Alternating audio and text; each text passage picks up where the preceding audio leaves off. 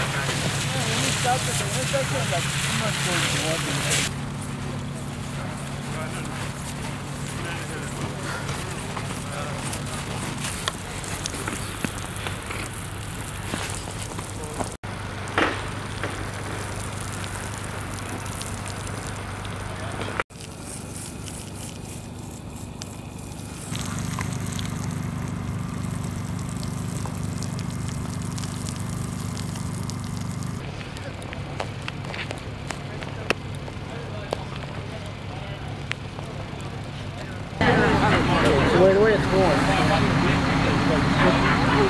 Yeah, you have it.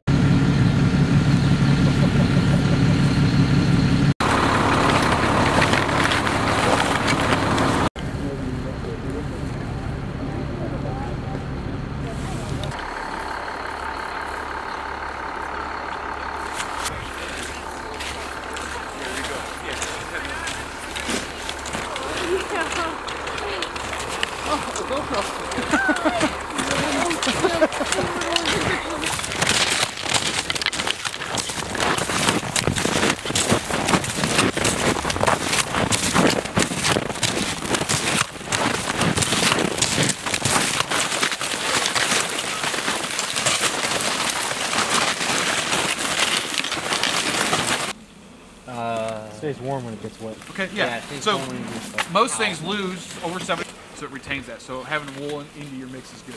Polypropylene is another good one. Why is polypropylene good? Pushes of It wicks. Yeah, Force. Avoid overheating. Why is it important to avoid overheating? Okay. What's wrong with sweat? Okay. It's in between the point where it's wet, between the time you sweat and the time it actually dries out. Okay. Another big thing is it's not flame resistant, and a lot of times your outer layers are much more flame resistant. So if you're working around anything that's got any type of hot heater or something like that. Same thing if you get it on your clothing. I grab hand branches, a lot of times protected and dead. All right, because it's not doing the tree any good. So I just come in here, I break off the whole thing. I got a mushroom twig. I got a mushroom. Don't poke my eyes. I'll try not to.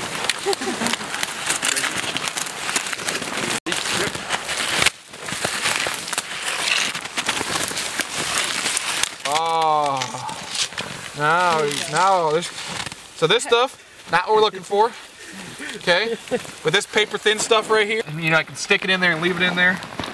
Now, a log cabin, it's actually gonna build, there are actually different styles of fires for different things. I could build a trench.